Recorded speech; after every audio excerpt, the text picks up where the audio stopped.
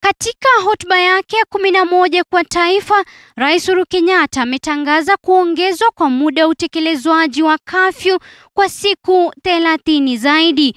7. That the nationwide curfew that is currently enforced between the hours of 9 p.m. to 4 a.m. daily be and is hereby extended by a further 30 days.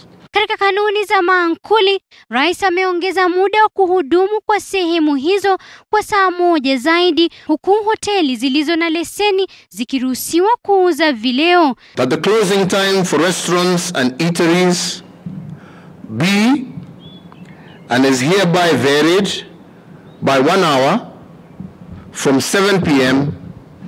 to 8 p.m. effective the 27th of August 2020. Sehemu za burudani na uuzaji vileo zitasalia kufungwa, huku Rais akitoa amri kwa Wizara ya Afya na Usalama wa wamiliki wa sehemu hizo kuunda kanuni za kuwezesha sehemu hizo kuhudumu bila ya kuhatarisha maisha ya Wakenya. I have also directed that the Ministry of Health, in conjunction with all bar owners, will develop self-regulating mechanisms as part of their civic responsibility to their clientele in order to allow their resumption.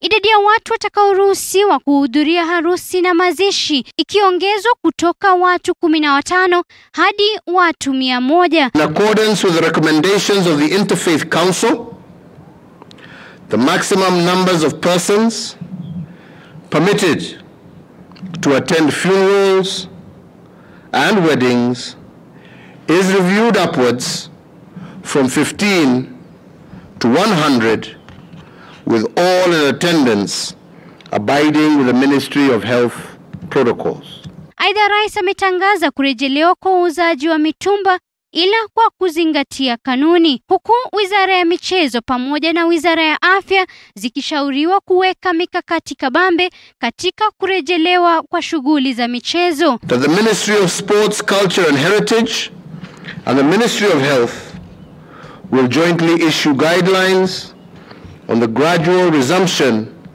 of sporting events in Kenya. Aidha, Wizara ya Afya na Baraza la Magavana wakipewa muda wa wiki 3 kuandaa mkutano wa kuangazia hatua zilizochukuliwa na jinsi ya kurejesha ustawi wa nchi kwa hali yake ya kawaida. Cabinet Secretary for Interior Coordination of National Government, in conjunction with the Chairperson of the Council of Governors, shall in 3 weeks convene an inclusive national consultative conference to review our national and county COVID-19 response so far, and together with all stakeholders,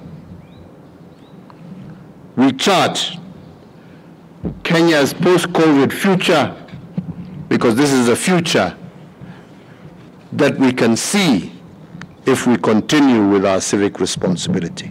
Zainab Mohammed, TV 47.